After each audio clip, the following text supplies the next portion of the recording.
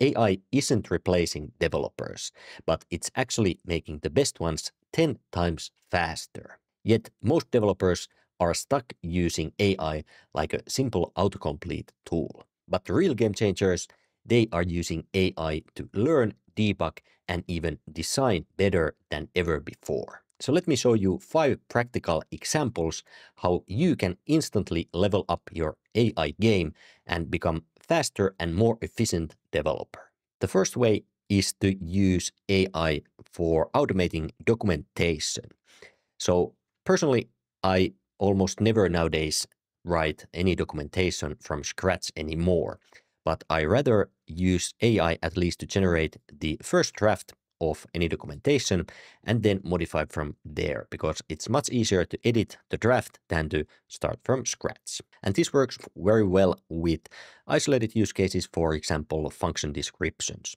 And what I wouldn't do is to ask the AI to, for example, generate full application documentation based on my code base, because this is such a big entity and you want to be as specific as you can with your prompts, because this way you get better results. And some of the use cases I often use this is, for example, as mentioned, generating function descriptions, then also summarizing complex logic in an easy understand way.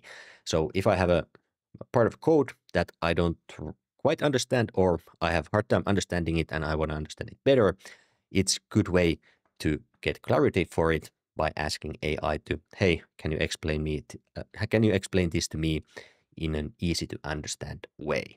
And then also I use this for pull request descriptions. And let's see an example of this PR description generation. So let's go to GitHub, and I have a new pull request open here, or I'm creating a pull request.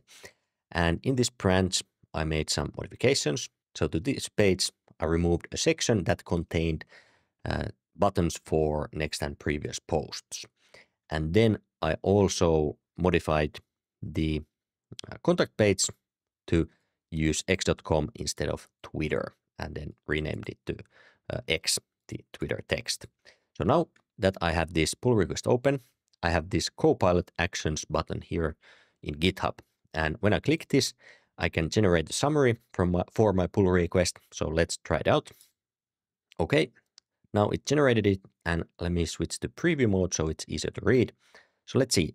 This pull request includes changes to simplify the blog post and contact page by removing certain sections and updating social media links. So far it's 100% accurate.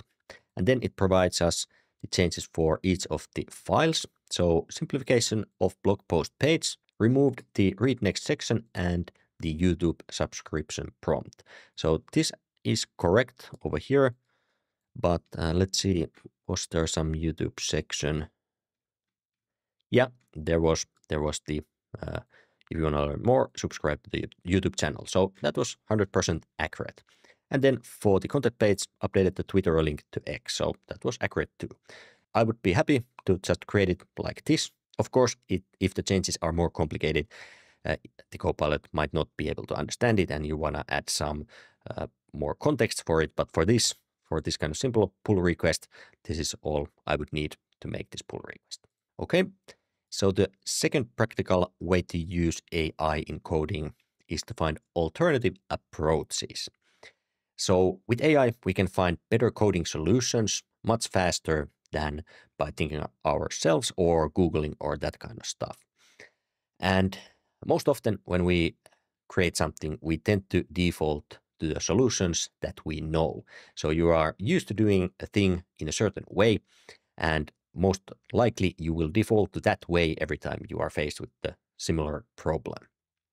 And AI can help us explore alternative options that we probably wouldn't have thought otherwise. And benefits of doing this is that it deepens our understanding. So we learn different ways to do things. It can make our app more efficient and easier to understand. For example, if the solution that the AI suggests is more easier to read and understand. And then we unlock new approaches, making us a better developer. So this is kind of related to this one.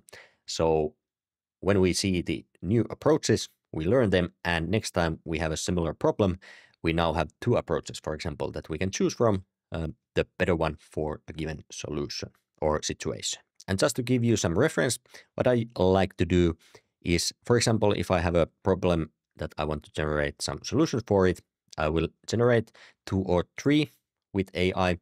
Then I will review those suggestions and identify strengths and weaknesses in each of the solution.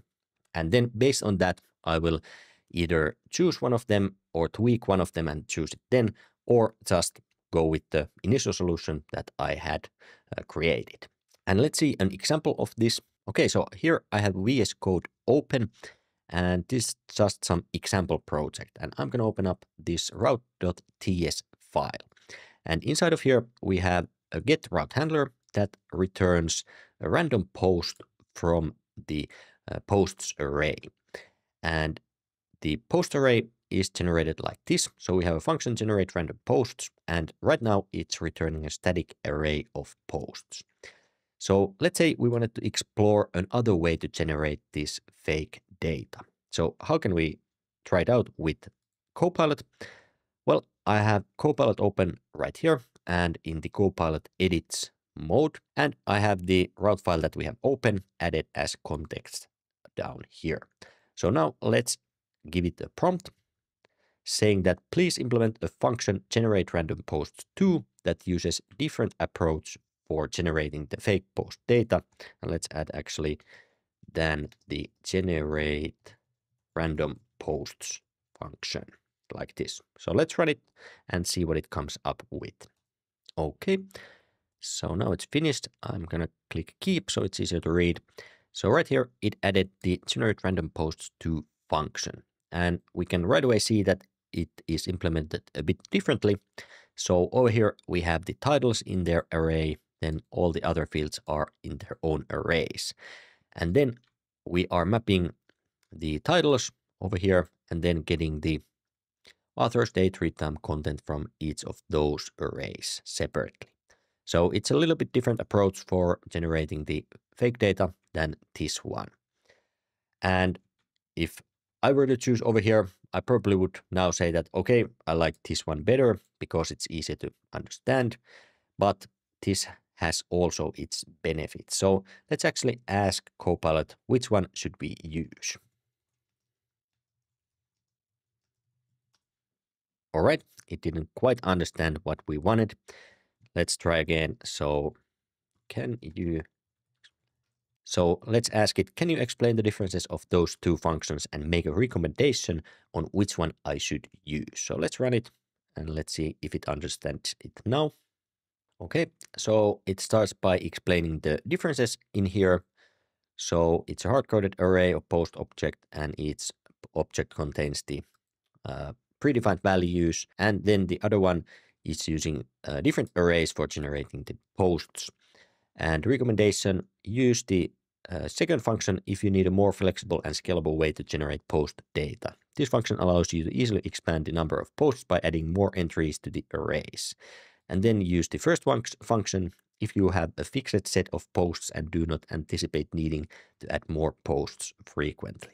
So there you go. Now you can evaluate which one is better and then choose the one that fits the use case better. All right. So that was the second way. And the third way is to use AI for step-by-step learning. So we can ask AI to convert the code we are already familiar with. So for example, if you're familiar with JavaScript, you can ask it to convert it to a new language. And I found it easier to understand new language if I have a reference point to a language that I already know. So for example, if I wanted to learn Python, it would be easier for me to understand if I know that, okay, this statement in Python means same as this statement in JavaScript, because I already know JavaScript. And the key here is to not just ask like, hey, convert this to other language and then read the code, but rather instruct the AI to go step by step and explain each step. So then we can ask questions for each step before moving to the next one. And here I have a prompt for this, which goes like, I will paste you a source language program code. So you would input here the language that you already know. For example, JavaScript. Please teach me to write the same program with target language. And this is the language you want to learn. So for example, Python. Go step by step so I understand each phase. You can teach first step, then wait for me to tell you go to the next step. Each step should feature the source language, so JavaScript code and corresponding target language code. So for example, Python code. And then down here, we have the code snippet for the program that we want to convert. And I had an example down here with JavaScript and Python, and this is just an Hello World application made with Node.js. So let's try it out. So I'm going to copy it and open up chatgpt and paste in my prompt and then run it. All right, now it's run. So let's go through the response. So first, step one, setting up the basic web server. So here we have the Node code, so the JavaScript code, and then we have the Python code over here.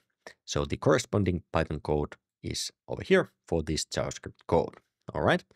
And then it's explaining the differences. So Express vs Flask. So right away, I know that, okay, Flask is probably the same thing as Express is for Node.js. So Express in Node.js is similar to Flask in Python. Yeah. And in Node.js, we require Express, whereas in Python, we import Flask. And then we create the app instance. So here in how we do it in Express, and then how we do it in Flask, and then starting the server. So down here like this. Let me know if you understand this before we move to the next step. So right now I could ask it more questions, or I can just tell it to, okay, let's go to the next step. So this is a good way to learn a new language and break down small programs that you already know in one language and then want to learn in another language too. Okay, so that was the third way. And then the fourth practical way to use AI in coding is to use it for debugging error messages. So I have always said that you should always read the error message because that's the best clue you will get for what's wrong with the application. But with AI, this is kind of not necessary anymore because AI can help you solve the error very fast and easily if you just copy paste the error for the AI and ask, hey, how to fix this. And in my experience, the majority of times I've used this, the AI has been able to come up with a solution that works. But sometimes still I need to do some Googling or use Stack Overflow for finding the solution, but those are very rare cases. And AI can do much more than just one thing for your error messages. First of all, it can tell you what the error is, then it can explain why is it happening, and then also how to fix it, and lastly also implement the fix. So you don't even have to code the fix yourself because AI can do it for you.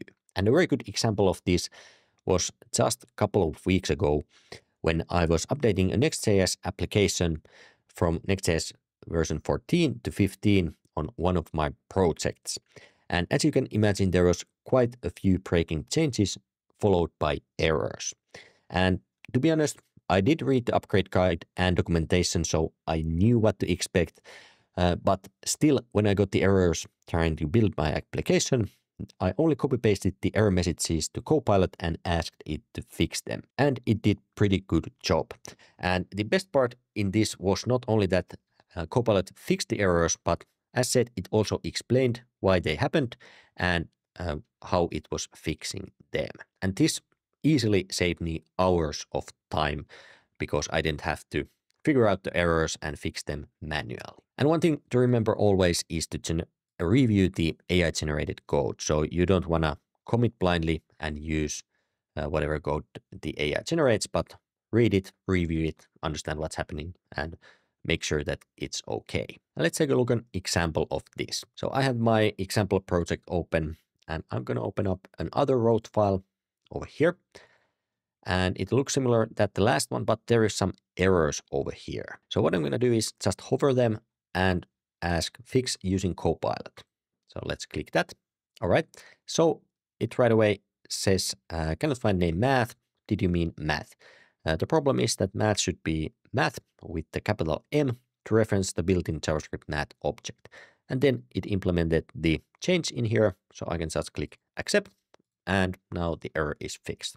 Of course, this was a simple error. You could have probably noticed it by yourself, but when the errors are more complex, this feature is really, really handy. Okay, and then the fifth practical way to use AI in coding is to use it as your personal designer. So design can be hard, and especially when you don't quite know what you want.